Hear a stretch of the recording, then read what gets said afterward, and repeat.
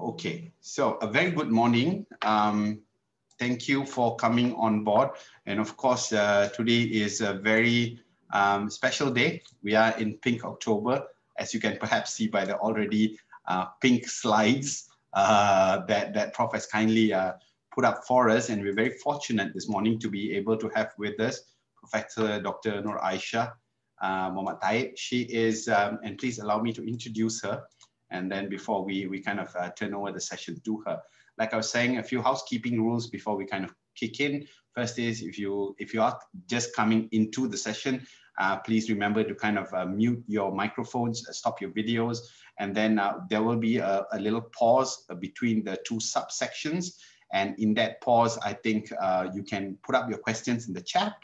And don't forget that in order to kind of get your CME points, there'll be two code words. One I will give right in the middle, and the second really is something that you can put on right to the end, or when it comes closer to the end. So thank you very much. So we will begin this morning's session. So we've put up, actually it's my fault, Prof asked to not put such a controversial title, I think, why are women still dying? But really that is the truth that we need to address. And we're very lucky this morning to be able to have Professor Dr. Nur Aisyah Muhammad Taib. Prof is a professor at the Department of Surgery, the Faculty of Medicine, University of Malaya. She's also a consultant breast surgeon, originally an alumni of the University of Malaya. So she trained there as well, but she's also done quite a bit of work and kind of attachments overseas with the University of Texas, with Charles III in Australia, and with the University of Wisconsin in Madison. I'm sure actually most of you all know Prof in various capacities. She speaks quite a bit and she's very actively engaged with research, but she's also held various other kind of academic and professional positions, including as the chairman of the breast chapter of the College of Surgeons of Malaysia. And currently, Prof is also the head of the University of Malaya Cancer Research Institute, UMCRI. So it's all these different hats that she's wearing, but I think a topic that remains very close to her heart is still breast cancer. And that's where a lot of her work is up to date. So without further ado, please allow me to kind of turn the session over to Prof Aisyah, who will speak to us about why are women still dying and addressing challenges in detection of breast cancer care in Malaysia. Thank you. Okay, thank you, Dr. Murali. I think thank you very much for inviting me. I'm actually the past chairman of the breast chapter. So the current chair is Dato' Imi Sairi. So thank you for having me. And as you said, this is a very something very close to my heart. Yeah. Okay. Let me see. Okay, all right. So I think the session today, we're going to break it into two parts. So the first part is really trying to understand what's happening in Malaysia and what are the challenges that we have in ensuring that our patients have better outcomes. And then the part two is really more into screening and early detection, or what we call early diagnosis, and how we can improve help-seeking behavior. So I will be touching a little bit about communication skills for doctors when we are seeing our patients. All right, so we know that, very busy slide, but this is our latest National Cancer Registry report that came out. I think this one was just maybe about a year ago. And this is a report of the years 2012 to 2016, okay? So what we find here is that because we now have multiple National Cancer Registry reported over the years, we know that the incidence is increasing, and the risk between the different races is still, among the Chinese is the commonest, 1 in 22, among the Indians 1 in 23, and among the Malays 1 in 30. So the overall lifetime risk for someone in Malaysia is 1 in 27, okay? And we know that the age groups that we should look out for, the age peaks at 60 to 64 years, but even at the beginning, at the age of 25, there is diagnosis of breast cancer, okay? All right. So what is the commonest cancer in Malaysia? So usually when we put up these slides, usually it comes out as the commonest cancer among women, okay? So as usual lah, you know, women and men sometimes it's political lah, you know, you sometimes when it's a woman's issue may not be taken seriously. So I'd like to put up this slide because really breast cancer is the most common cancer, and following after that would be colorectal cancer, also a very common cancer among women, and then lung cancer, the third cancer, and the fourth is lymphoma. Okay, so the trends, I think even from the previous report, 2007 to 2011, compared to 2012, 2016, there is a slight increase in the percentage of people with breast cancer. Okay, so this is the distribution between the different genders. So you can see for female, breast is first, colorectal, and then the third one is cervical cancer. For male is colorectal, lung, and then prostate. Okay, so how do we differ in terms of incidence? It means how common or how high risk, or what is the risk of our population compared to people from different parts of the region? So you can see compared to the Singapore, Chinese, Malay, and Indians, our incidence is much lower. Okay, but we can also see from the trends is going to increase in the future. All right, so I think this is the slide that I think for most of us, when we saw this first report that came out in 2018, you can compare the 5-year relative survival, comparing Malaysia, Japan, okay, US, and even our neighbor Singapore. We are not doing very well. So the 5-year relative survival rates in Malaysia is only about 66.8%. And you compare that to our neighbor is 80.3%, right? So that's a marked difference. It's about almost like a 15% difference in survival rates. All right, so why do you think, I think most of us feel this is the reason, because stage is an important prognostic factor for breast cancer, but of course there could be other reasons that we will explore later. So you can see over the two National Cancer Registry reports, unfortunately the stage 3 and 4 cancers have increased from 43.2% to about 47.9%. So that's quite a jump, and it looks like we're not doing so well in the setting of making our women come earlier. All right, so just to share with you, this is a publication many years ago. So this is a very early publication in one hospital, okay? So it shows that the survival rates obviously is related to the stage of cancer. So you can see that there's 100% if they're diagnosed in this like precancerous lesion, in 5 years, and then it steadily comes down. But you can see that stage 1 and 2, the survival rates are extremely good. For stage 1, 98% 5-year survival. And then for stage 2, which is the commonly found cancer, which is symptomatic, patients who are symptomatic, most of them could be in stage 2. And that survival rate is very good. The 5-year survival rate is about 88%. And then it comes down steadily. For stage 3, it's about 52%. And in a hospital, unfortunately, for stage 4, it's only about 16%.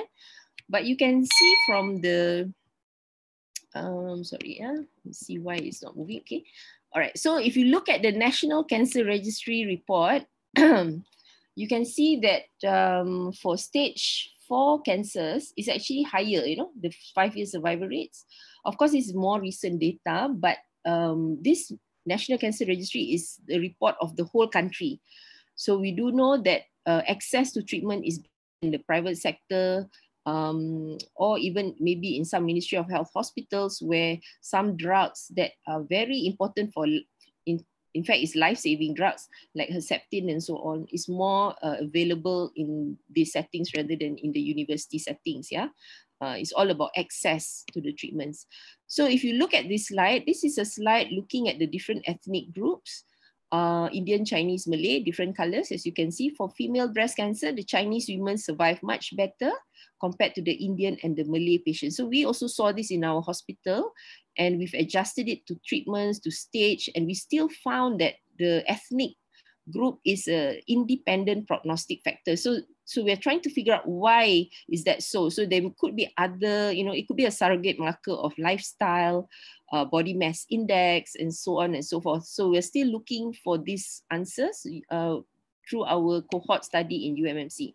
So this is a problem in Malaysia. We have a late presentation. Okay, if you look at the distribution among all the different publications that's been reported, you can see in the East Coast, it can be as high as about 80%, stage 3 and 4. In Sarawak, it could be as high as 60%, right?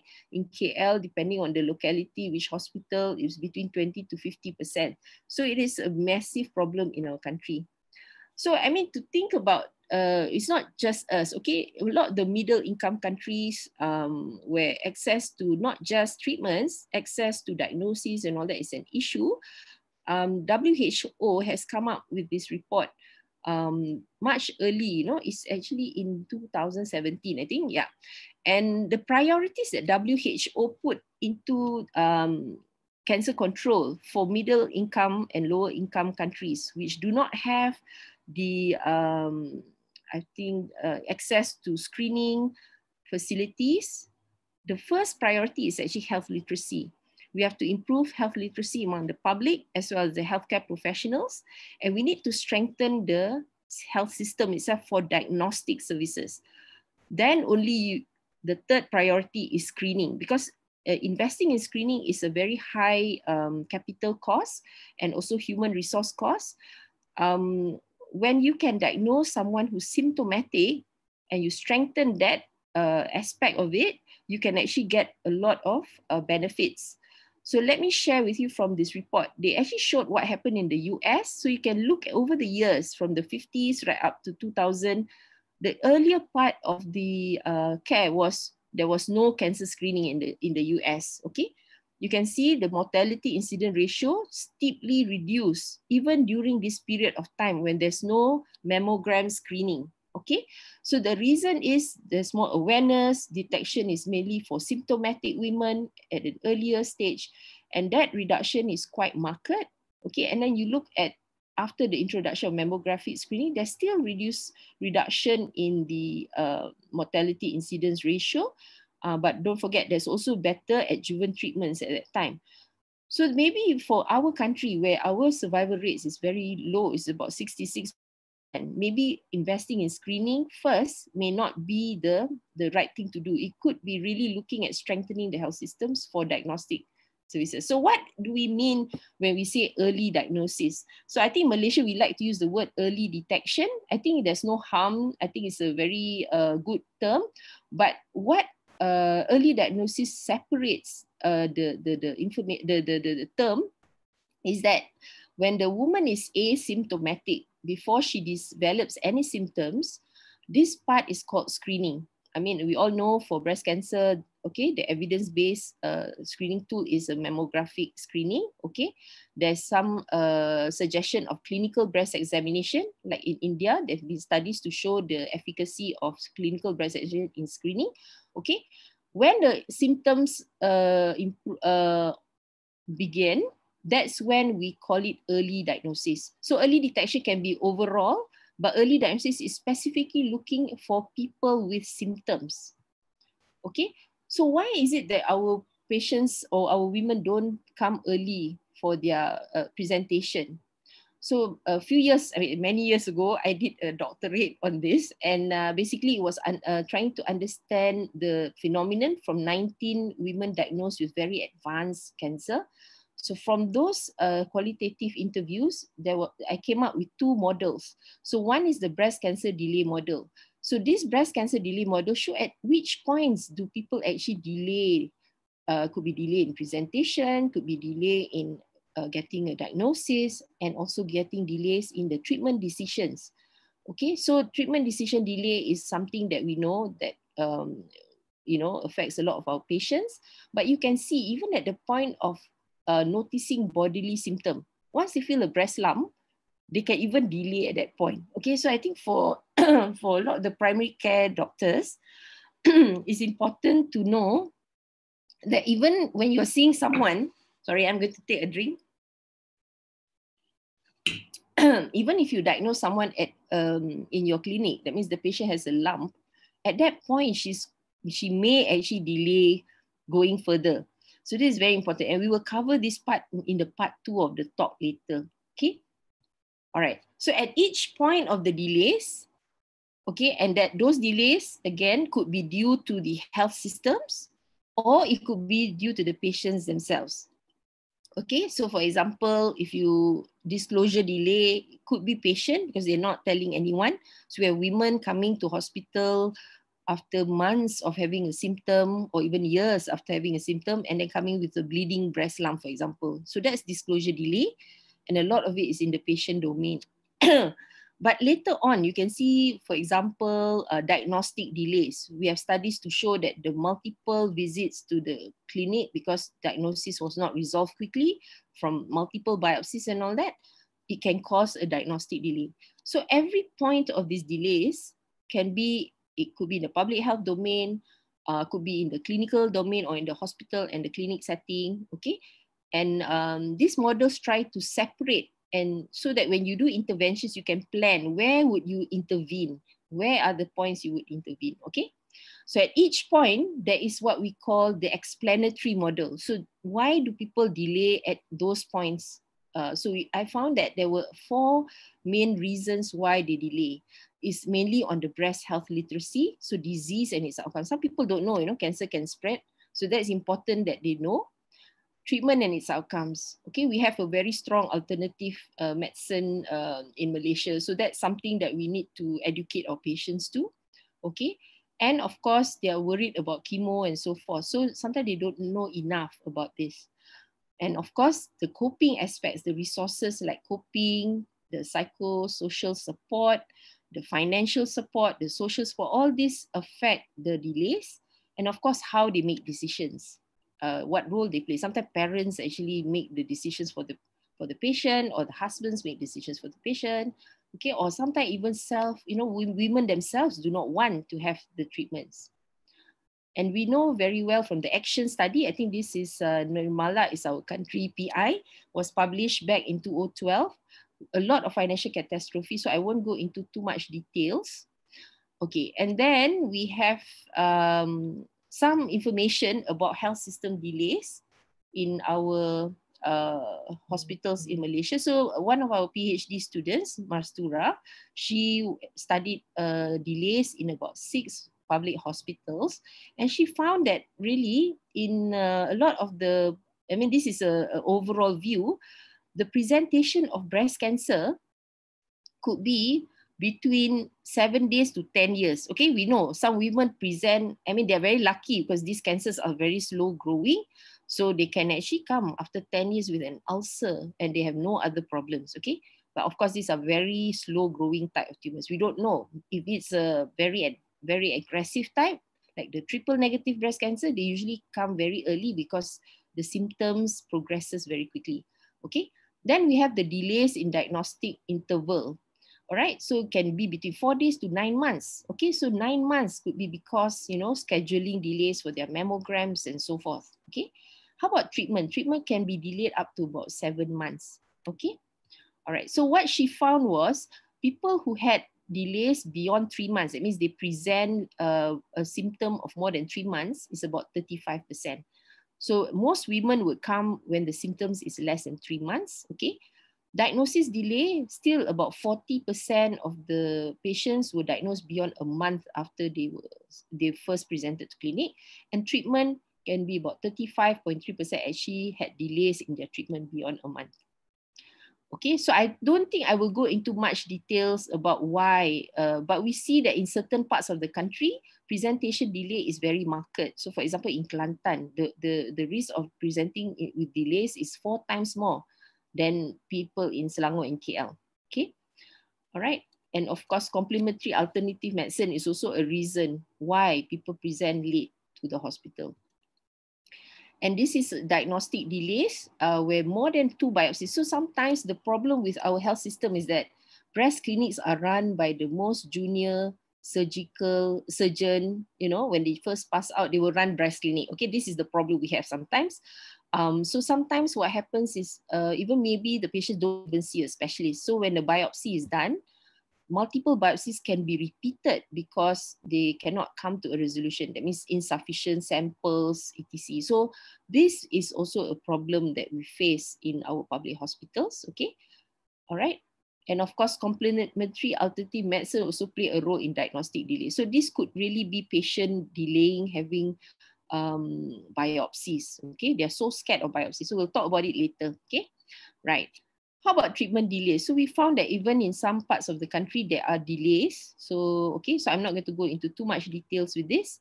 All right. How about if the patients don't have treatment? So in our hospital, we found that the rates of survival, it reduces when people abscond. Okay, and we know the rates of non-adherence is, I've already mentioned it just now.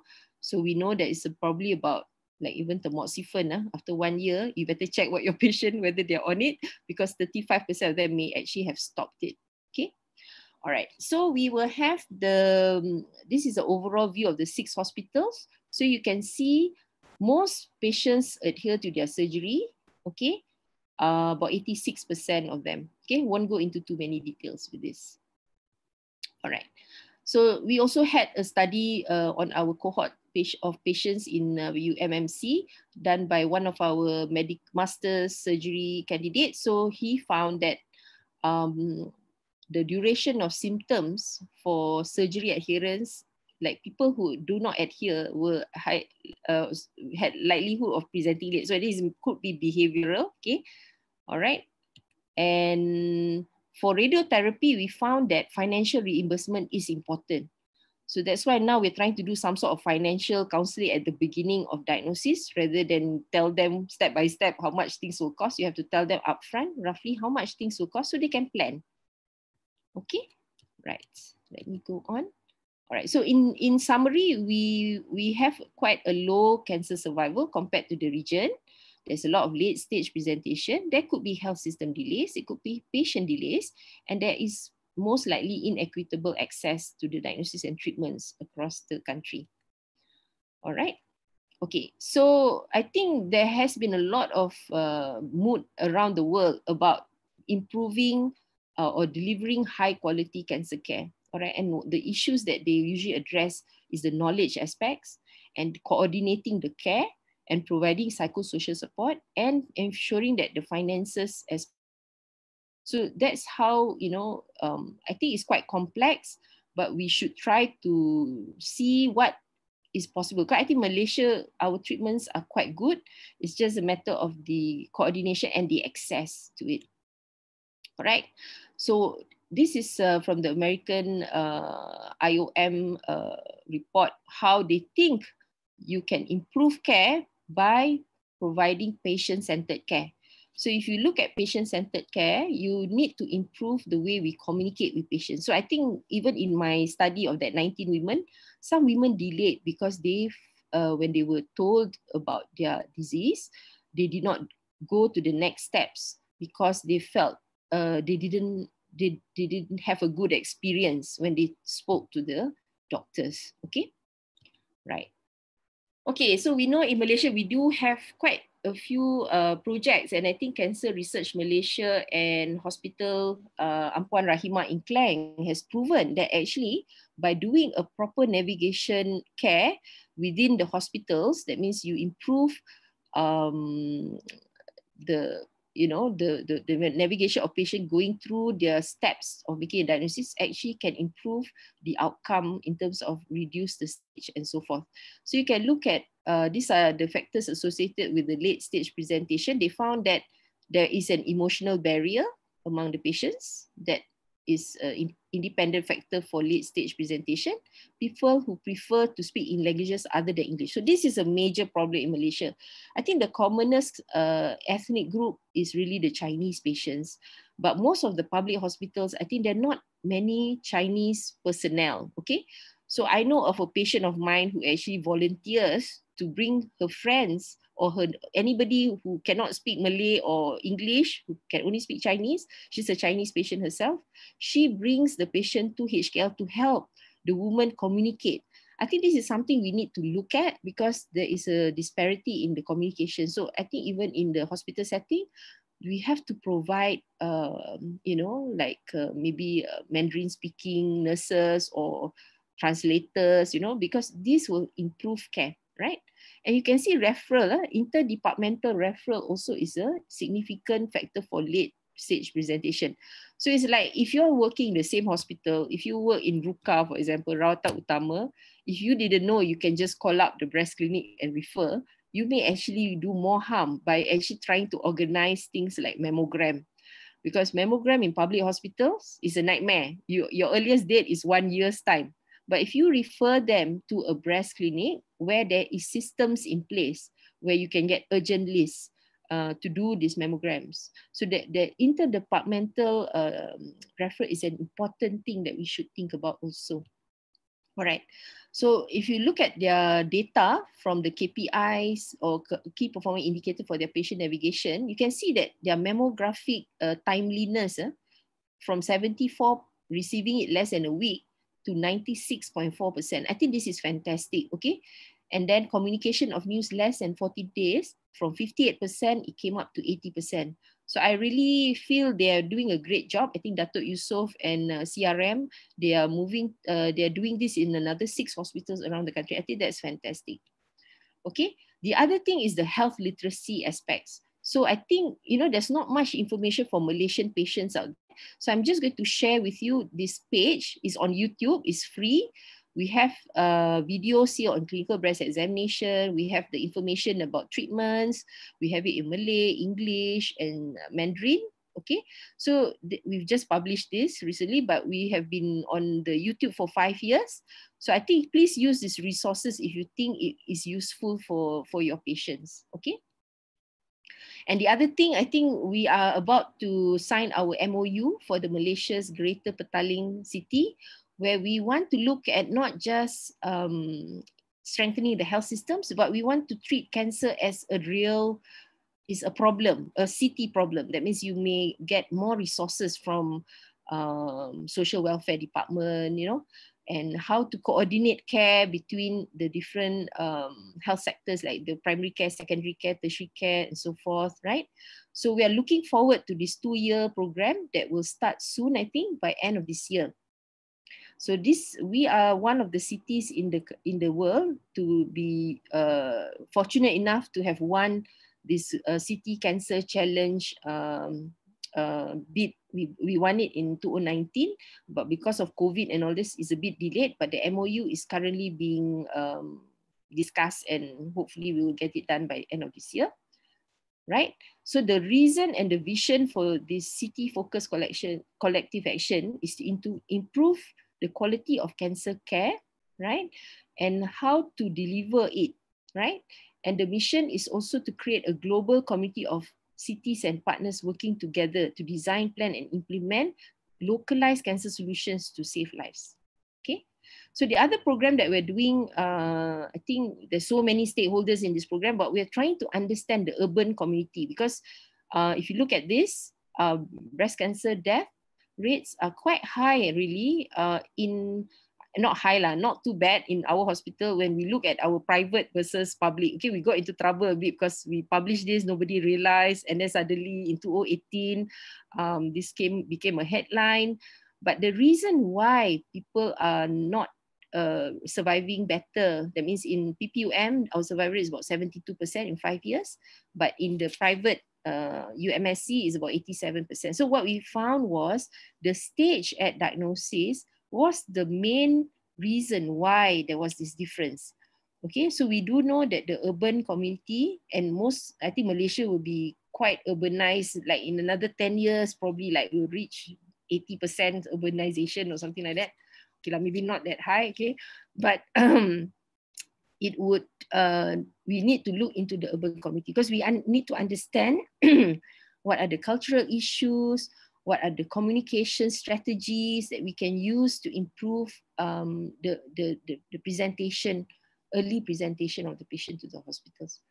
Okay, so this is a program that we will embark on, and we will be involving the GPs actually around Taman Medan. So we just had a workshop to try to improve healthcare provider literacy on screening and early diagnosis of the top 4 cancers in Malaysia, which is breast, colorectal, lung, and cervical cancer. Okay, right. Okay, so I'm actually I've actually finished my first part. So I think I made good time, right, Murali? So we are now at 11:35, right? So I think why don't we have some questions first, and then maybe we can clarify some issues, and maybe, you know, is there any questions that we can help you with? Right. Hi, Prof. So thank you very much. Yeah, you're really on time. Yes. What is this? There is, I think, one question which Okay. you might be addressing later, but I'll just put it up now itself. It's Okay. what is the latest prognosis with TNBC?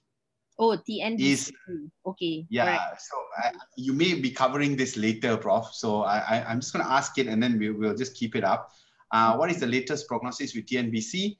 Is neoadjuvant therapy better for stage 2 and adjuvant better for stage 3 or stage 4? Okay. All right. I think, I mean, unfortunately, our of course, I think we have a lot of survivors, I think, in the groups who are here today. They want to know these things, but I'm not really covering treatments today. I'm really talking about the diagnostic, you know, how we can get people to come earlier. But That's right. let me just answer some of these questions. So I think the first thing you must understand, the approach to cancer treatments now is very biology based. It's all biomarker based. The decision making for what treatments the patient need is the biomarkers. That means all breast cancers, we know if you do a DNA test on cancers, you can find 5 subtypes. Okay, 5 types or subtypes of breast cancer.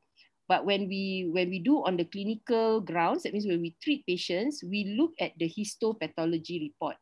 That means when the diagnosis is made, the subtype of the cancer is reported.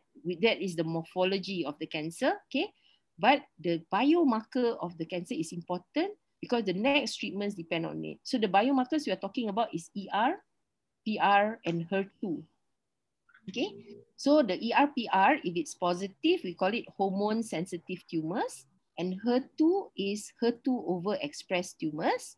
But if all is negative, ER negative, PR negative, HER2 negative, then we call this the triple negative breast cancer. Okay, so the question was asking about the latest prognosis for triple negative breast cancer. Okay, so I don't have the slides here, but I think many years ago we looked at our hospital. I think Nirmala did. I think it was published. And what we saw was, unfortunately, at that point in time, where access to Herceptin was so poor, our HER2 actually did worse than the triple negative breast cancers.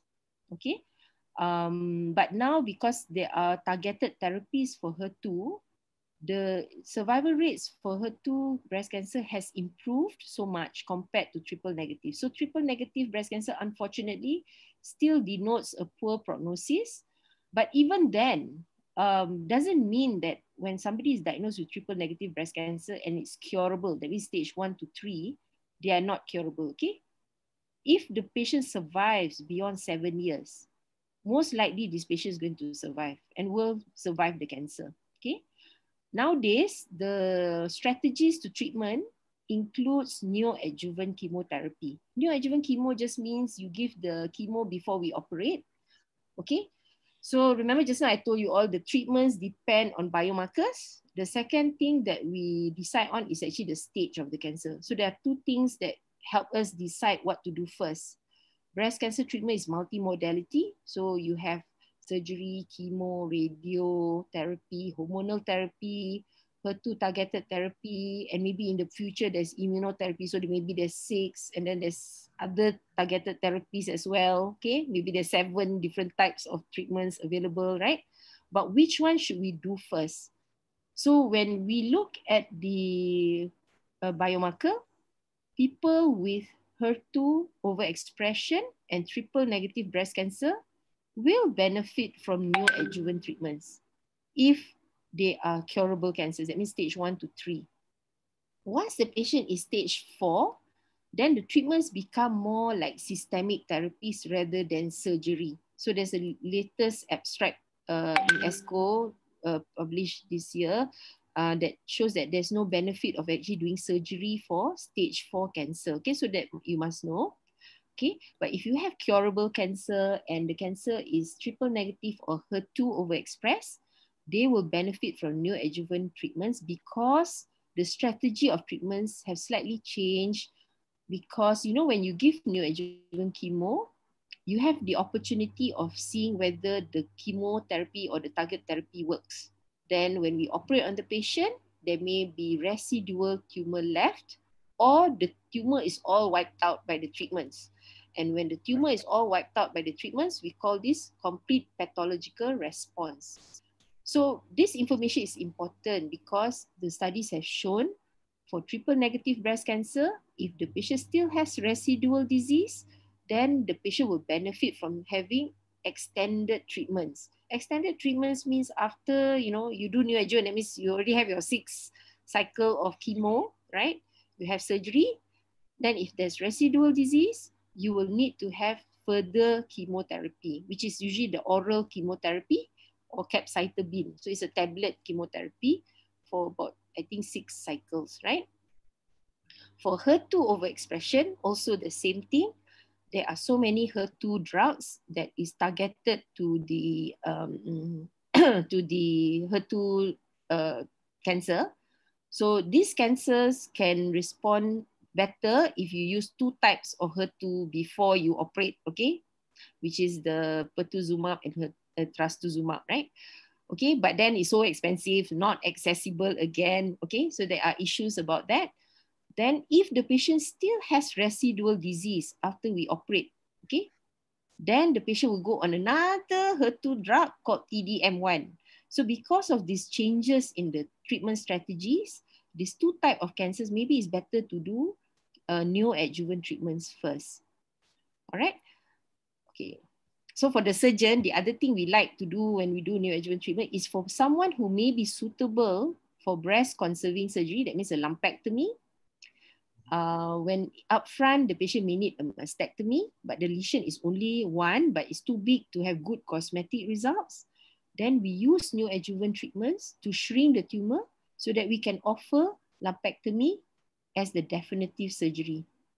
Okay, so that's the other thing why we do neoadjuvant treatment. So I hope that answers your question in a nutshell.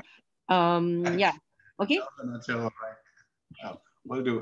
Prof, so next, a couple more questions. Shall we take them first, Prof, and then go on to the second part? Okay. Okay. So there's a question from, I think, Dr. Shivali. Is breast examination a challenge in terms of privacy issues in the Malaysian setting? Okay, I think whatever we say and about breast examination, you'll be surprised. I've been in breast clinic. I remember in the days where we had a lot of these folders coming to us where it's written there, ladies only. So I remember when I was a medical officer many years ago, I was the last one to leave lah because I had to do all this women punya examination, right? But I find that although there is a need for this, that means they want a lady doctor to examine their breast, but I think majority of the women are happy to have a proper high quality clinical breast examination by a professional doctor. Okay, so most people probably will be okay, but for some women, they do prefer lady doctors. And I have a policy in my clinic. If the patient requests that, we try to deliver it lah, because after all, we have female doctors, right? Yeah, so I think in Malaysia setting, there is still this issue. Maybe if you go to the northern states, maybe the issues are a little bit more obvious compared to somewhere in KL. So I would say I'm very happy that there are still many female GPs, in our country. That means patients do have access to women doctors if they prefer it. Okay, but I would say most women probably does not care because they want good quality care, So, but we have to be sensitive to these things. I hope that answers the question. Okay, will do. And I think just to kind of add on to that, I think some other solutions that people in primary care can consider, especially if you're working in an individual setting, is similar to what a lot of people are doing with gynecological issues, in the sense that you have a visiting female doctor come in every maybe couple of days once, and then you kind of kumpulkan your patients and then let them be examined. And of course, always to remember that if it's a male physician doing the breast examination, always kind of have a chaperone for medical legal purposes. Especially, I think we're getting some feedback from colleagues doing the PERCA B40.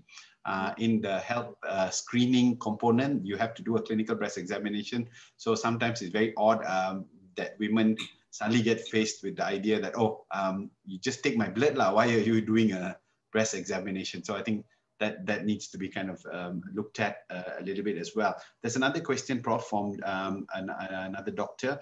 He asks whether is a yearly mammogram helpful in early diagnosis? And then there's a kind of two-parter. He also asks, are frequent mammograms itself capable of increasing the risk of breast cancer? Should we then substitute and do ultrasound of the breast instead as a screening tool since there's no radiation risk? Okay, I think this one will be covered in the part 2. So maybe we can, so we'll just move on to that until Prof try and clarify it further during the presentation. Okay? Right. Okay, and then we still got one more question, and that is CA 153 useful in general screening? Okay, I will also cover that. I will cover that in the next section. That will be, okay. I will address that specifically. Okay. Okay, lovely, Prof. So I'm just going to get what is this? Let you go onto the second part, and please allow me to put out the first code word, and the first code word really is diagnosis. So it's as simple as that. So for when you put up your CME form subsequently later, as you know, there's 2 code words you have to put in. The first code word now is diagnosis. So without further ado, please allow me to turn this back to Prof, and then let's listen to the second part of this discussion. Thank you. Okay, all right. So the part 2, we're going to cover about screening, about early diagnosis and communication. Okay, so I think for healthcare providers, I think I would strongly encourage you to look for the clinical practice guidelines on the management of breast cancer. So this is in the 3rd edition. So the last one was in 2010. So this is a very long awaited update. So you can just Google it. You can find this on the Ministry of Health websites. Okay, right.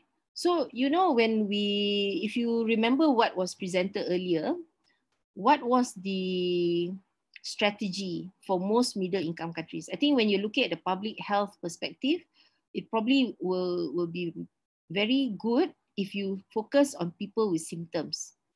All right. All right. So, you know, symptoms of breast cancer patients, I mean, you probably are all general practitioners, primary care physicians. So I don't really have to go into too much details about the symptoms, but I may want to draw attention that the most common symptom is a painless breast lump. So a painless breast lump could be, as you know, the National Cancer Registry showed that even women 25 and above, there are reports of breast cancer. So you cannot really determine clinically whether this breast lump is cancerous or not cancerous. So clinical breast examination is a very non-sensitive and specific tool to detect breast cancer. It only becomes very sensitive and specific when you already develop ulcers, peau d'orange, and then, you know, nipple retraction. These are very, very obvious symptoms. But when the patient comes with a breast lump, most of them will come with a painless breast lump. They can have painful breast lumps also, right? What you need to do is to ensure that you work them up. That's the most important thing. Clinical breast examination alone is not enough. Okay, so I've actually put up the Malaysian CPG referral guideline. So as you can see there, there's no retrievable evidence on referral criteria of patients with signs and symptoms of to breast clinic. So there's no studies or anything like that to prove anything. But the consensus was made by the CPG development group to say that if you have women beyond age 35 and above with signs and symptoms, and you have all the signs and symptoms there, or they are high risk group. Okay, who is high risk? We will also talk about it later. And they have signs and symptoms. All right. basically anybody with signs and symptoms, you should refer, especially if they're above 35, right? Okay, so what are the general signs and symptoms? Palpable mass, breast pain, which is not very common, nipple discharge. Okay, nipple discharge, I think for most women, this is the one the worried well will be very worried when one day they keep on expressing and they find nipple discharge. So what is suspicious? Suspicious is when it's a single dark discharge. That single dark discharge, it comes out spontaneously.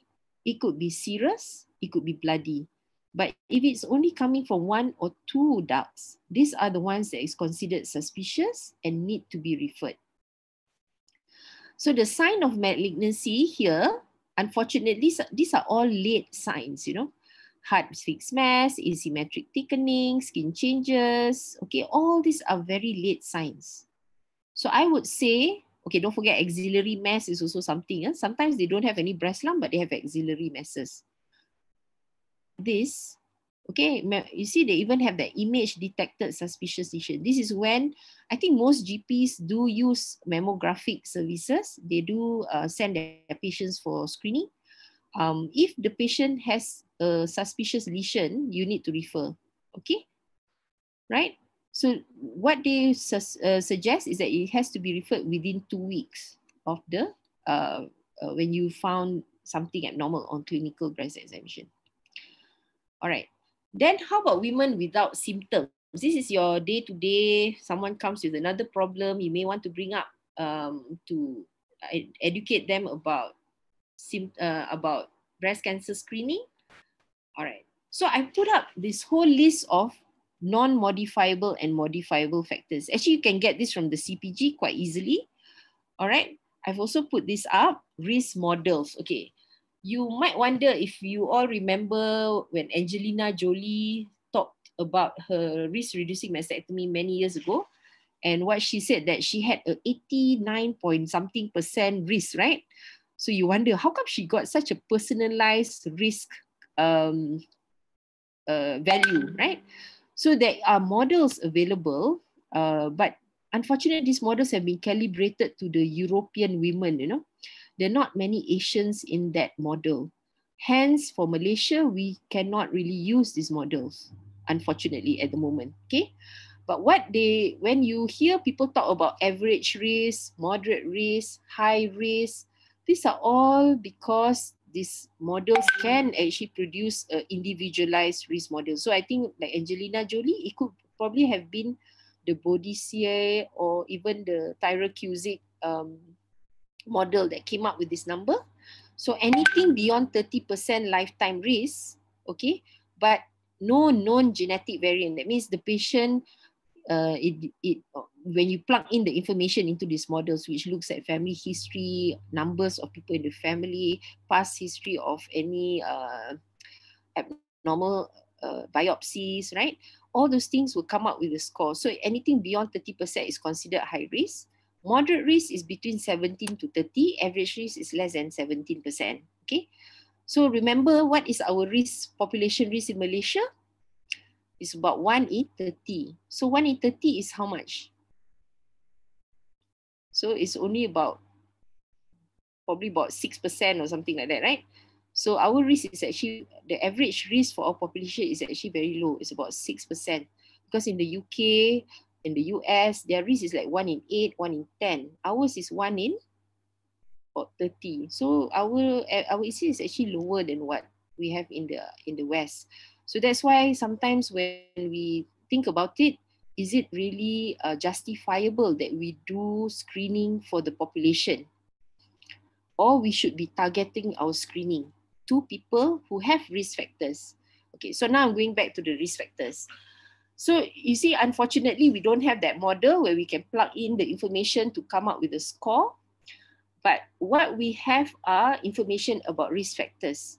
So if you find your patients have any of these risk factors, you may consider referring them on for, or not even referring, even managing yourself by asking them to go for opportunistic screening. That means the government, or not government, like the country doesn't offer screening for all women in the country.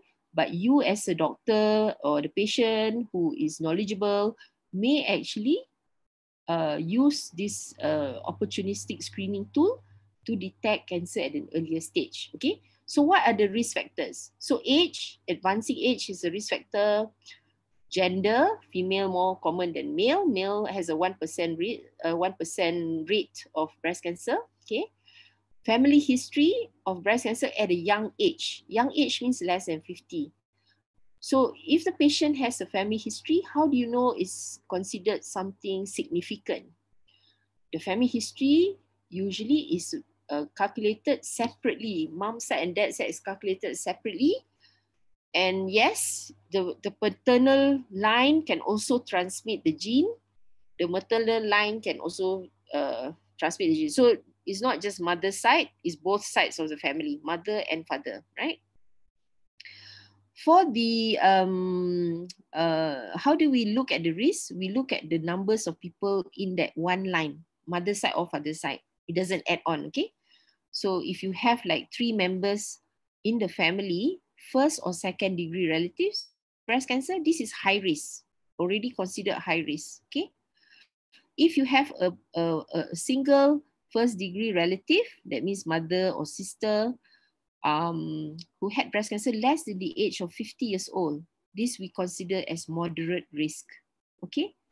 But if they are more than 50 years old, even if it is the first degree relative, usually it's a discussion with the family, with the patient, because you can either choose to use the average risk population screening, that means every 2 years once, or because it's a first degree relative, they prefer to have yearly screening. So I don't think we should deny women of yearly mammogram screening if they have first degree relatives with breast cancer. Okay. Of course, there are other history, the family history that might point towards certain gene carriers, right? So for example, BRCA is breast and ovarian cancer, right? PALB2, so breast and breast, mainly breast cancer. ATM check could be like a lot of different types of cancer also, right?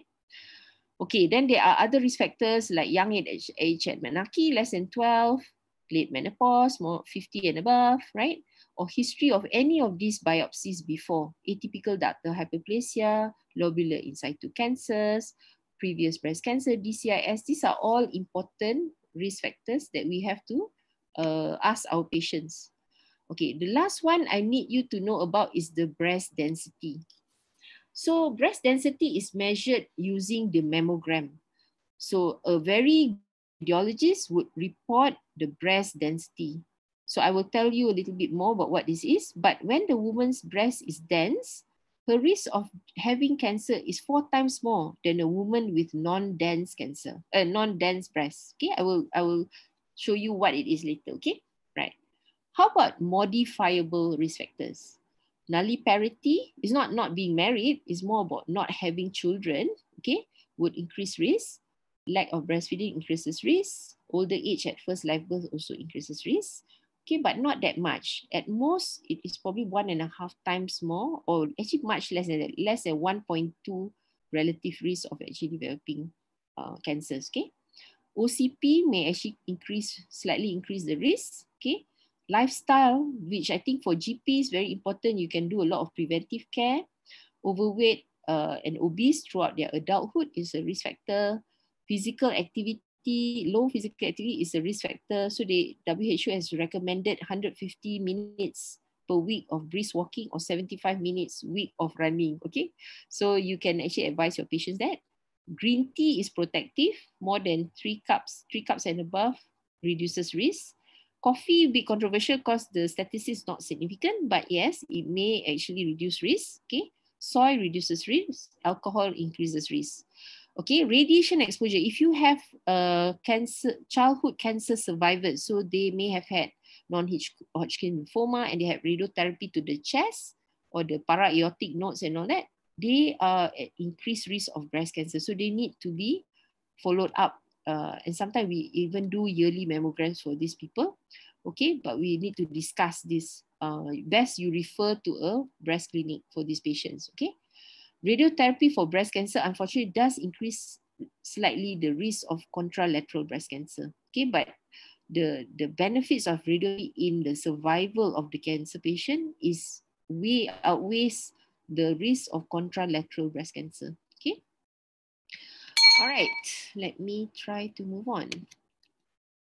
All right, so the mammogram, how I think I don't really have to tell you about mammograms, and also we're not going to go into the details, but a lot of the patients are afraid of mammogram. So one of the things that we should inform them is that all mammograms are handled by female radiographers. I think it's a law in Malaysia that all radiography handlers, that means people who help women compress the breast, there's a lot of manipulation of the breast to actually compress it properly, is done only by female radiographers. Okay, so that's important for us to inform the patients, right? Okay, and then this is what the CPG suggests.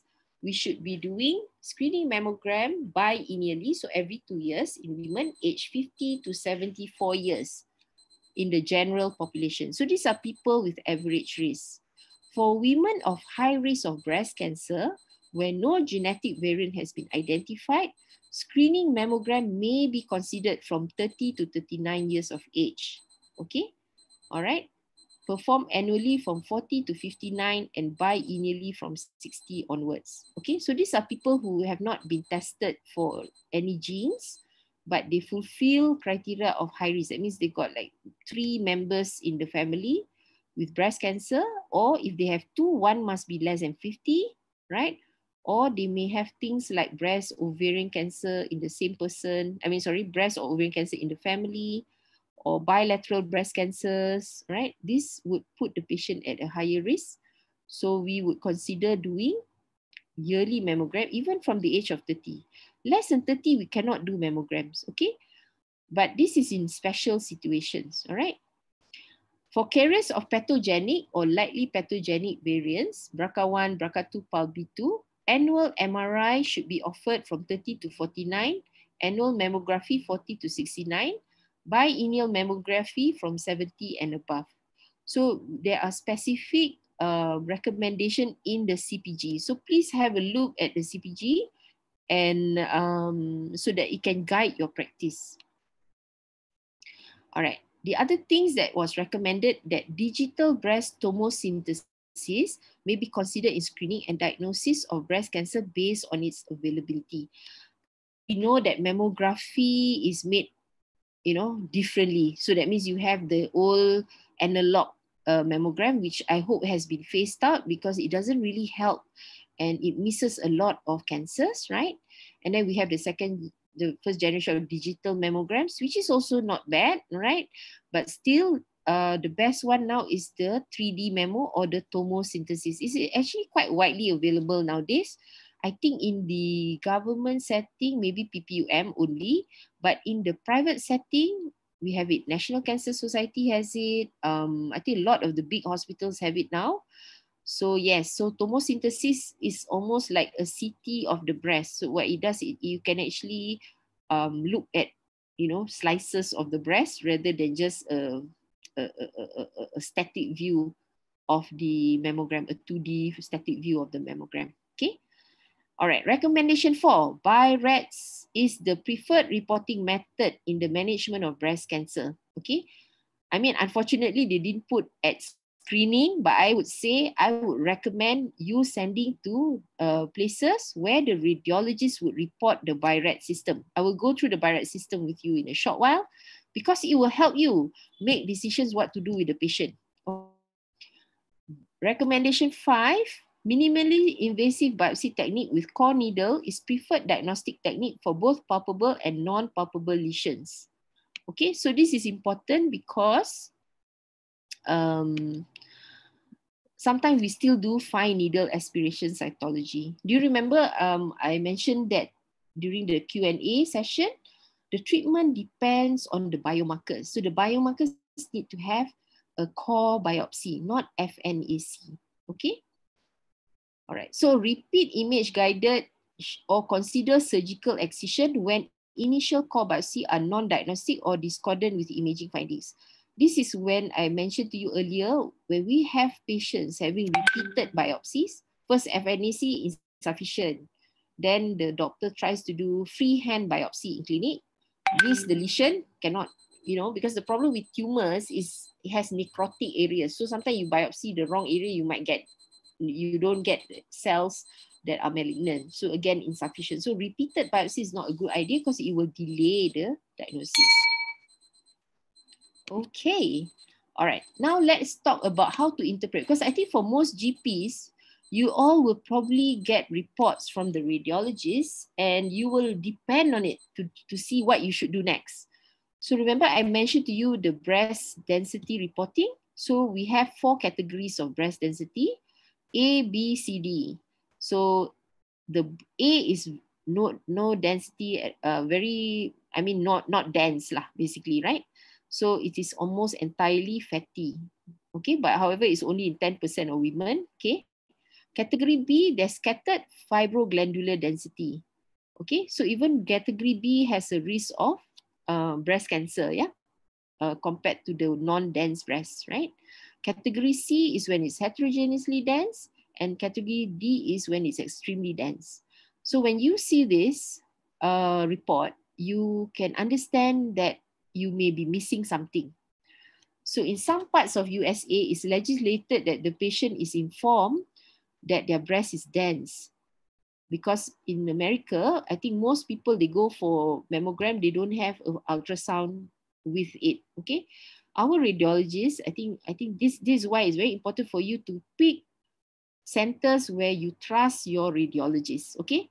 Because I shouldn't say this, but not all mammographic reporting quality is the same, okay? So if you want to provide good service to your patient, find centers that have good radiologists that will report all this, okay? And our radiologists, when they see a breast which is dense and they're not sure, most of them would do a adjunct ultrasound at the same time.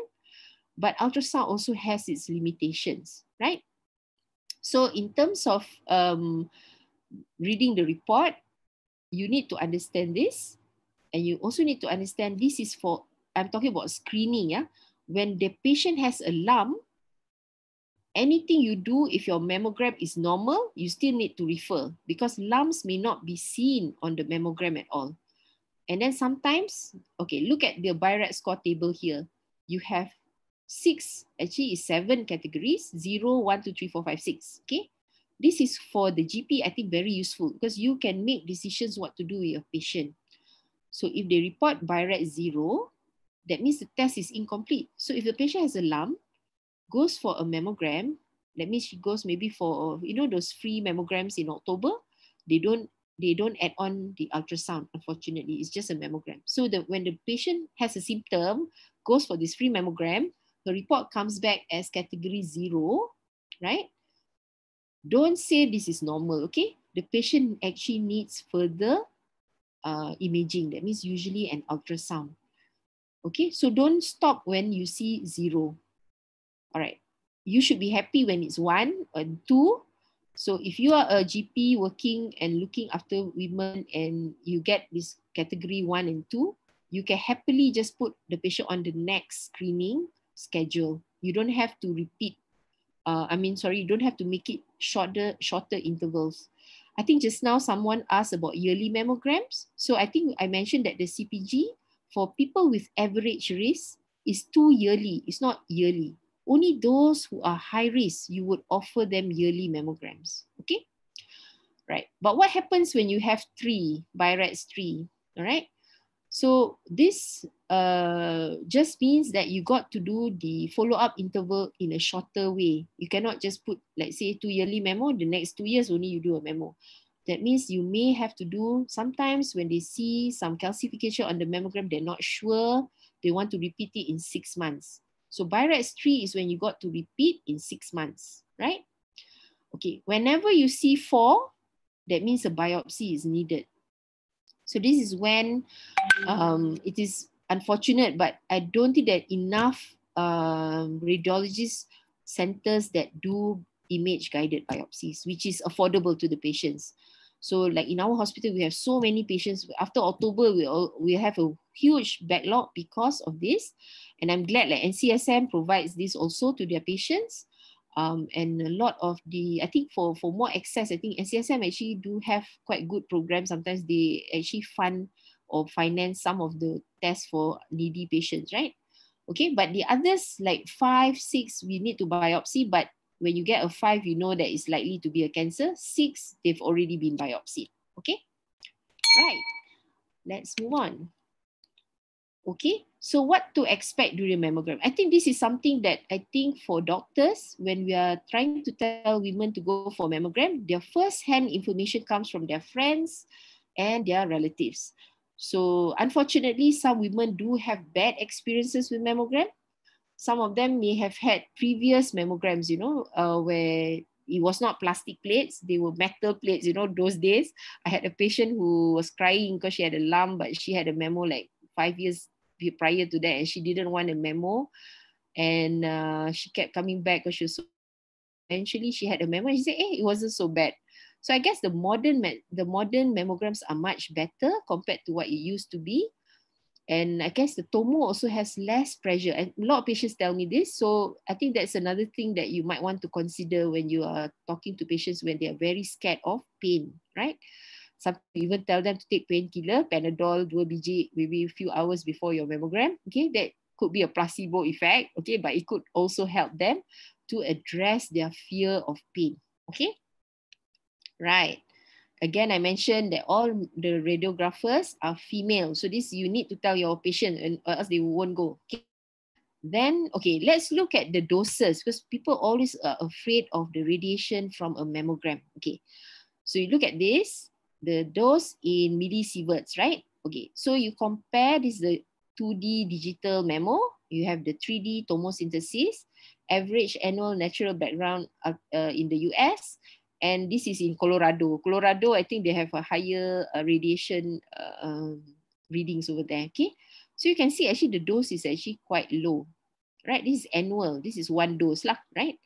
But the doses are actually similar to 5 chest X-rays. So the question is, who are the people that we should not offer mammographic screening?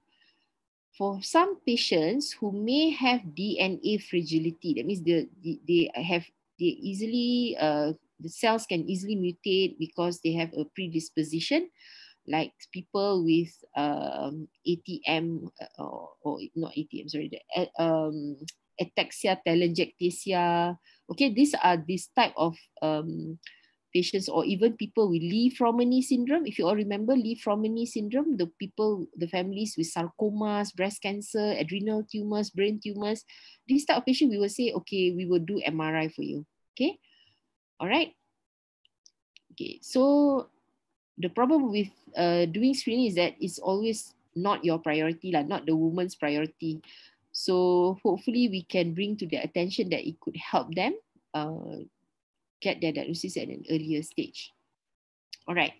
So what do we expect when we do the mammogram? I think it's important to also talk to your patients about what to expect from a mammogram. It's not just a magic test you do.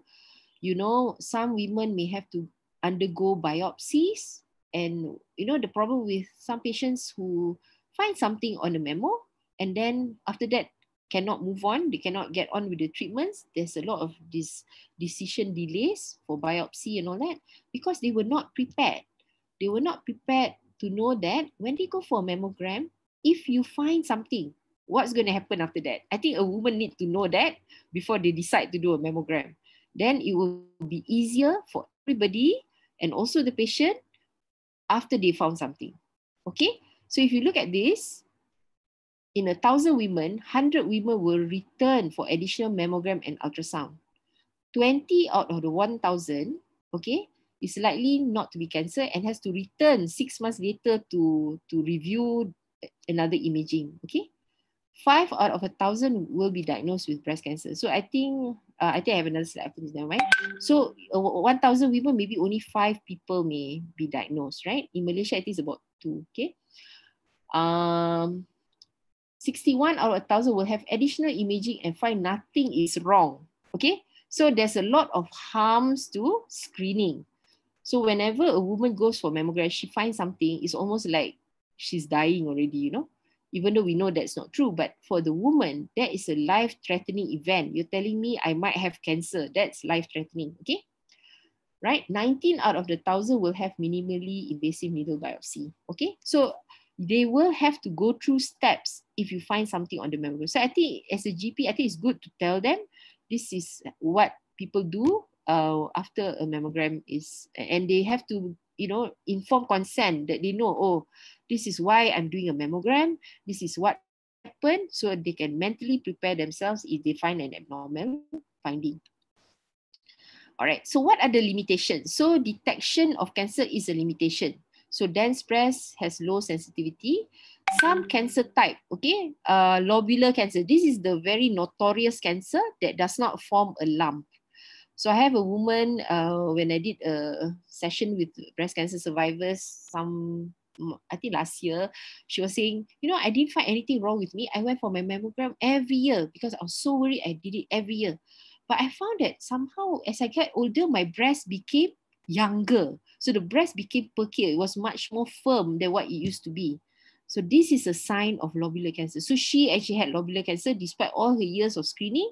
She was detected at stage 3 because the cancer was not seen on the mammogram, and it didn't form a lump. So she wasn't sure that there was a sign of cancer. Okay, so be careful of lobular. If a woman comes to you and says, "Oh, there's something wrong with my breast. It's changed in shape. It feels firmer," refer her to a breast clinic, and then the breast clinic will determine if we need to do further imaging, or even sometimes we do random biopsies in this type of patients. Okay, because it can be easy to miss. Lobular cancers are the cells that form Indian files. That means, you know, it's like a row of cells rather than forming a tumor. So the lump is not felt. It's just like diffusely invading into the breast tissues. Okay. There is a lot of talk about overdiagnosis for screening, because in a lot of the Western countries now, since survival rates are so good, they want to improve quality of life of women. They find that a lot of unnecessary biopsies and all this overdiagnosis of cancers have happened. This can happen because some of the tumors are slow growing. It may not affect the life of that woman when you detect it on the mammogram. However, we are not able to differentiate who is going to get the slow growing and the fast growing tumor. So I think at the moment, we in the Malaysian CPG, we still advise people go for opportunistic mammogram for early detection. Okay, all right. Okay, benefits, early detection. Okay, so this is what we found in our hospital. So our opportunistic screening group, 5 in 1,000 were detected with cancer. And then when we targeted high-risk women, that means they had family history and all that, it's about 125 in 1,000. So if you were to practice in your hospital setting, in your clinic setting, it is okay actually to do opportunistic screening, okay, in our country. And you can see that early stage cancer was very high when we do screening. All right, so I put this up. We have about, let's see, we have until 12:40. Okay, I put this up because I think there's a lot of things going on in the Malaysia healthcare system where we are moving with the times, and we're moving with market forces, right? So think before you do anything. So first one, tumor marker. So I think the question just now was CA153. All right. So this is all the tumor markers you can think of. You can see that for breast cancer, it's not just CA153, there's CA125, CAA, and all this, right? Okay, this is the big elephant in the room. The tumor marker has been slashed. This is not evidence-based, right? Because there are a lot of harms to this. All right, so let me see if I put it here. No, I didn't. Okay, so what are the issues with tumor markers? Number one, not sensitive. People with early breast cancer usually do not have a raised CA153. I think we have published this like, I think more than 15 years ago. Does not actually detect early cancers. Even stage 3 and 4 cancers, the markers are still normal, right? Okay, so that's falsely negative. So that's bad. Because some patients, when even though after a biopsy is cancer, they insist they don't have cancer because their tumor marker is normal, right? So I think unfortunately this is like a cultural thing. I presented about screening, I think this was 5 years ago, to a group of family medicine specialists conference. And I think the discussion was they are so worried not to doing the tumor marker because in case they miss anything. Patient comes with worry, they want to do something to make the patient less worried, so they do the tumor markers. And if they don't do it, the patient may not like it. Okay, but is this evidence-based practice? It's not. Okay, all right. So false negative is bad enough. Okay, false positive is worse. So we have, I think every year in our breast clinic, we will have one patient that will come with an abnormal tumor marker test. All right. And we've done the mammogram, ultrasound, MRI. Okay. But these patients, they cannot sleep for 2 years, I think, minimum, because they do not know whether they have cancer. So that is why I would strongly suggest all GPs to stop doing tumor markers. We have to practice what is evidence-based. We have a CPG that is already tailored to our country. Please follow it. Just use what is evidence-based. Okay, because we are causing a lot of harms to the population. Okay, even patients who are high risk, I've had very disappointed patients coming to the clinic when they have a BRCA gene or something like that. Then they come to the clinic and then they bring this whole a file of cancer screening test results, right? So she will just pass it to me and say, look, I'm so happy, everything is normal, you know. And then I have to be the bearer of bad news that this doesn't mean anything, you know. So please, please, please do not do tumor markers. It does not help for breast cancer, okay?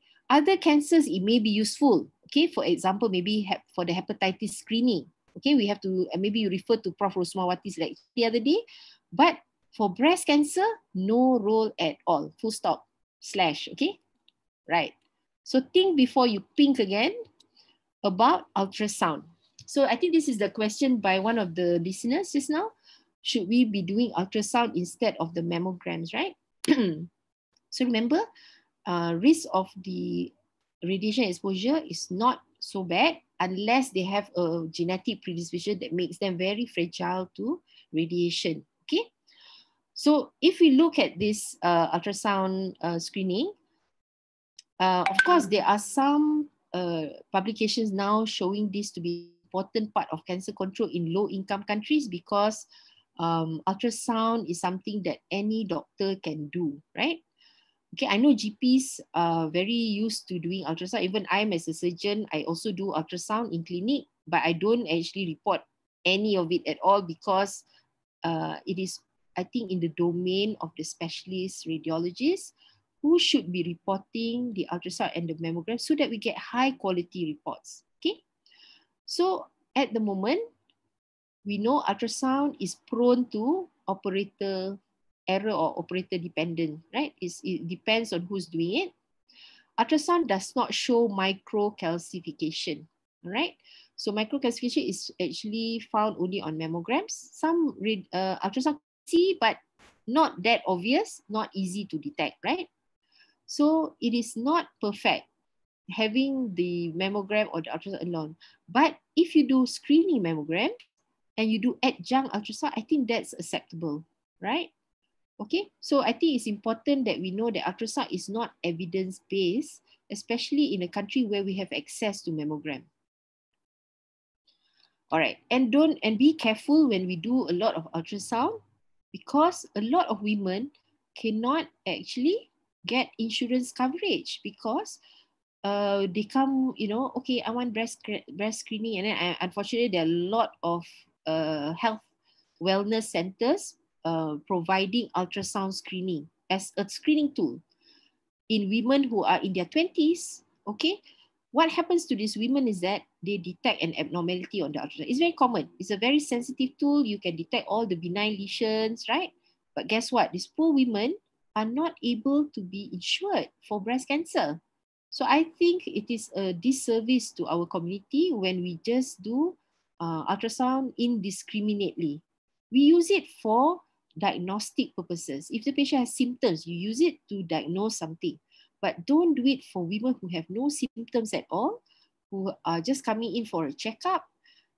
So it would be a disservice to them, because even they come to a breast clinic, they get a report from the breast surgeon, and the radiologist report is there stating that this is a benign lesion. Because it's a pre-existing condition, the insurance usually do not cover for breast diseases. I've seen this so many times. It's very sad, okay? And these are women in their 20s. When they're when they're 50 years old, you don't know. They may actually have a higher risk of cancer and they're not covered. Okay?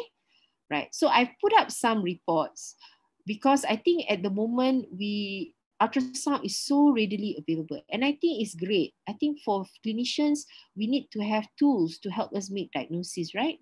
But it is only that, I think, that we should stop at that. We shouldn't really go ahead and say this is a screening tool, okay? Because whenever we get a report, I run both public and private clinics for breast cancer, and not for breast cancer, for breast diseases, right?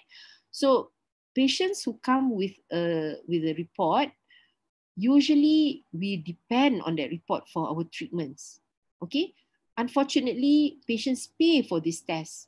So when they come to see us, they have to pay again for another test, So some of the reports are usually done by technicians, which is not bad if you have a radiologist actually covering or ensuring the report's quality is good. And remember, the BI-RADS is an important part of the report, because the clinicians' way of making decisions is based on the BI-RADS, right? So whenever we have patients like this, we have to repeat all the investigations, unfortunately. So patients have to pay so many times. So I would say for GPs who have ultrasound in your office, don't despair. You can still use it, but use it without reports. And I think you shouldn't charge so much, because what happens is that, they come to even our private clinic, the ultrasound is only 80 ringgit, So they have to pay again for another test. And it delays a lot also, okay? We can have this discussion later, right? Okay, so how do we make a diagnosis? Triple assessment. So, okay, remember when we talked about risk just now, we don't have a model, but we can assess risk based on the risk factors, right? Okay, so whenever we're talking about diagnostic tests, okay, screening in Malaysia, we say 50 to 74, right? 40 to 50, you can consider. But this is diagnostic. Diagnostic means you want to diagnose someone with a symptom. Maybe it's breast pain, maybe it's a breast lump, right? If it's for diagnostic purposes, a mammogram can be done 35 years and above, right? And ultrasound usually will be done for diagnostic purposes, regardless of age. Okay, and of course the biopsy. I think I mentioned to you already just now that we prefer core biopsy compared to FNAC, right? Okay, just to share with you what happens after detection from the mammogram. The patient has to undergo what we call stereotactic biopsy, because you cannot feel the lump, you cannot see it on ultrasound. You need the mammogram to find the lesion. So there are many systems available. You can explain to your patient what type of biopsy can be done. Usually, most centers have the sitting type. That means the patient is seated, they will have the mammogram, local anesthetic will be put into the tissues, right? But the breast will be compressed during the biopsy, okay? So, I mean, most patients tolerate it well, okay? Some may have bad experiences, but most people are okay. There is discomfort definitely, but there's a lot of local anesthetic being used, and of course painkillers can be used too. Some systems allow the patient to lie on their tummy, that means it's a supine system. I'm not sure which centers have this, but this is probably quite comfortable for the patient, because sitting up being compressed is not easy. Lying down being compressed maybe not too bad lah, okay? Right. Okay, and the other thing about stereotactic biopsy, the type of core needle can be either the usual core needle, which is I think 16 to 18 gauge, but you also have larger core needles like the 12 gauge ones, which are bigger volume biopsy. So in PPUM, UMSC, we actually do this, and we found that because we have better tissues, we have lesser operations, because what happens when you do a core biopsy? If it's suspicious, if you're not sure, there's discordance, we would do an operation called hook wire localization biopsy.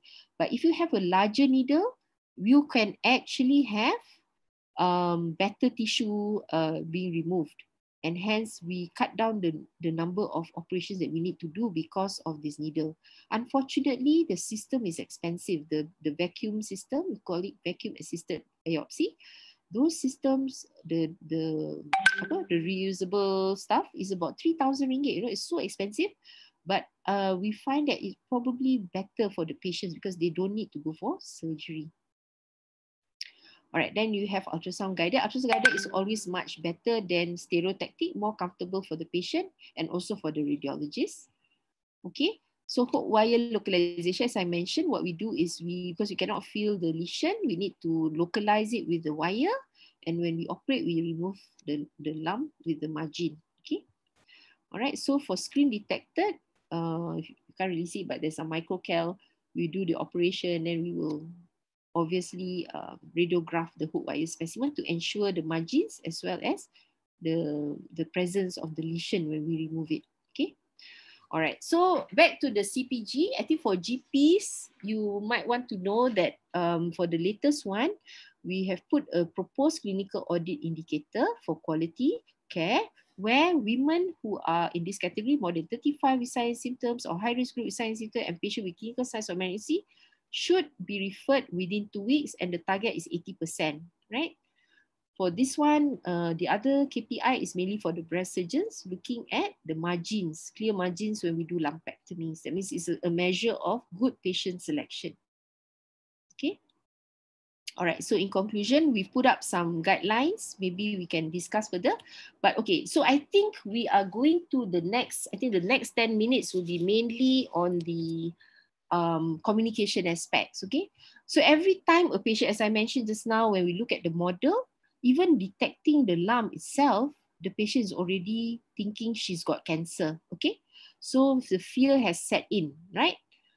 So see, at every point, notice bodily symptom, that time they already worried they might delay, right?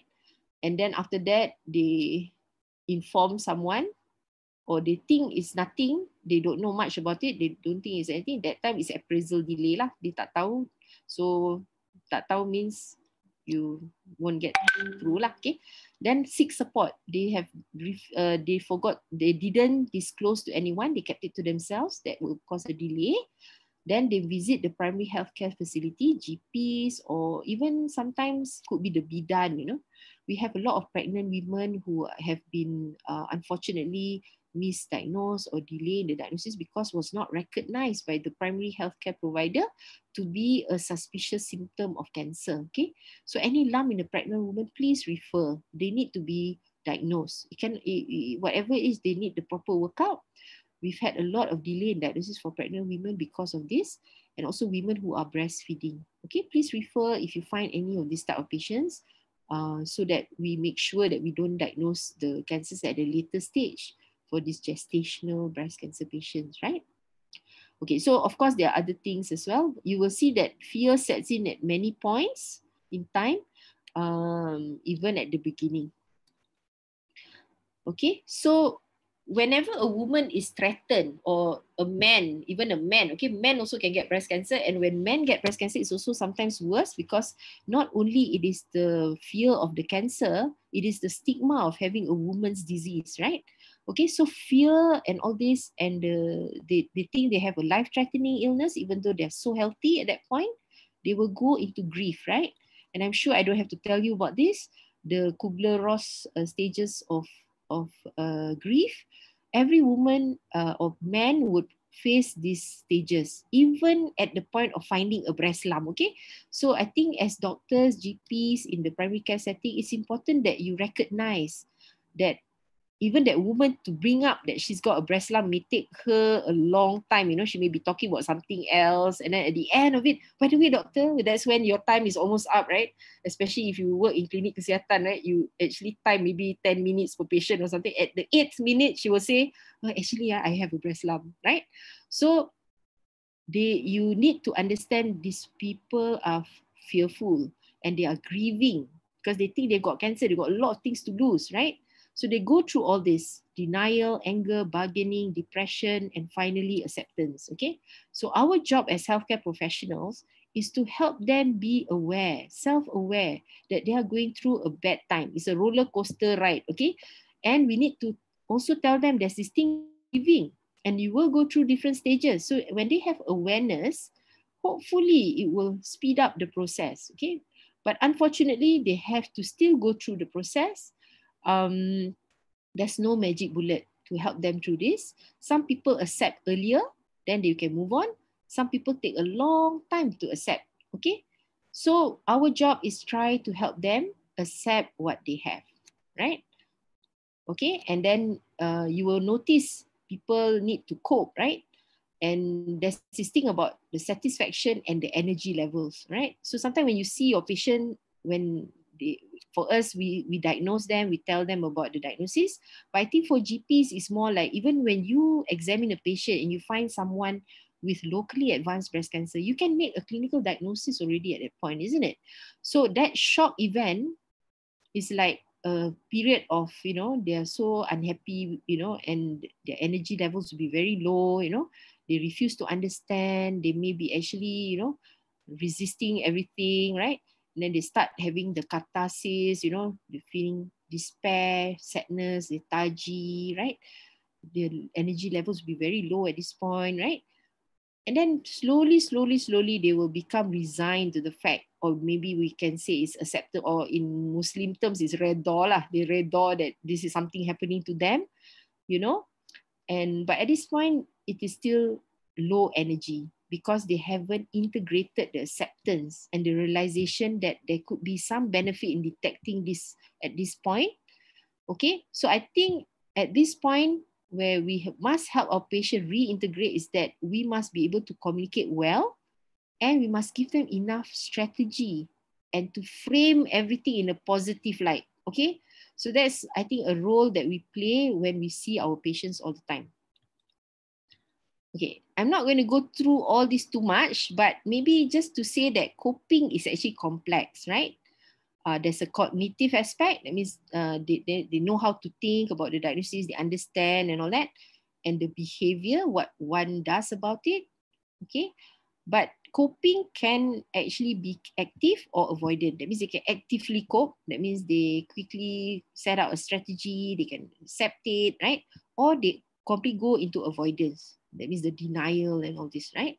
So it really depends on their ethnic background, traditions, okay, of that person. So I think for all of us, we live in a very multicultural society.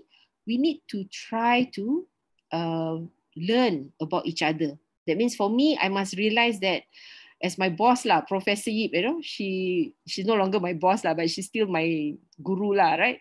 In those days where she said, orang Cina mesti takut mati, right? So I have to understand that. And then for non-Muslim practitioners, you may have to understand that actually Muslim patients, they can actually use their religion to their benefit.